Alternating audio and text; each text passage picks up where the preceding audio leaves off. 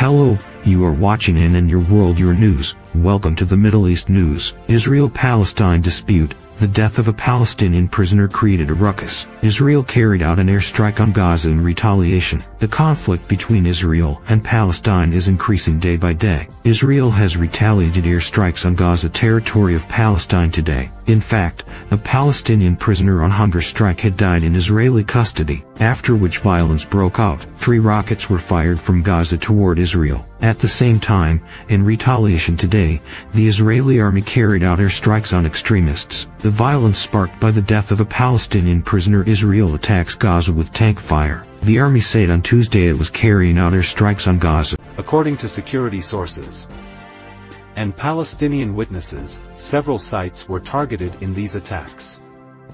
The Israeli army also attacked Hamas territory. Qadir Adnan was detained by Israel for his links to the Islamic Jihad terrorist group. He was in Israeli captivity for about 3 months, after which he died on the previous day. Due to the death of Adnan, violence broke out between the two. Palestinian Prime Minister Mohammed Shtayyeh said Israel deliberately killed Adnan. The Palestinian Prime Minister alleged that Israel had denied his request for Adnan's release. While Adnan was not in good health and kept him imprisoned, he was killed in his cell. At the same time, the Israeli army said that the news of Adnan's death had come after 3 rockets were fired by terrorists from Gaza.